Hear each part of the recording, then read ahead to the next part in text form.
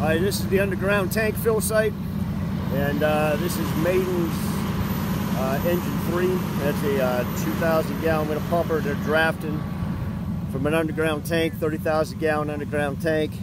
These folks are loading, being fed with 5-inch hose to an appliance, and then they're loading with twin 2.5s using cam lock fittings. They're loading really fast. No issues here. Everybody has a job, right? So this is the loader there. They open and close the valves. Those people over there make and break connections. Well coordinated. You can do this with a 3 or 4 person engine company. And then they're hauling, running back to the dump site. So cycle time has been good. Hasn't really been any waiting. The other fill site is a fireboat. We'll go shoot a video at the fireboat. But everything up and running just fine.